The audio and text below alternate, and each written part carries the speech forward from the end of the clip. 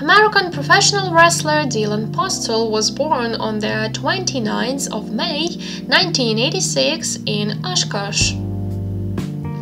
He is better known by his ring name Hornswoggle or Little Bastard. He is a wrestler who joined the WWE to make on its commentator who dubbed him Little Bastard. He was in the Wisconsin wrestling circuit where he went by the title The World's Sexiest Midget Short Track.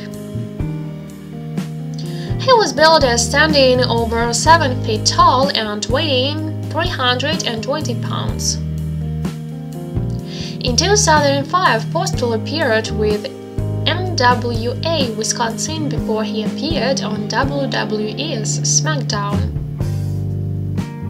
During the Great American Bash, Hornswoggle pinned Jamie Noble in a Cruiserweight Open and eventually won the WWE Cruiserweight Championship.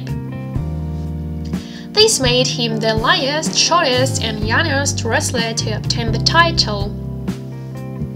Talking about his personal life, Dylan Mark Postl has a son named Landon.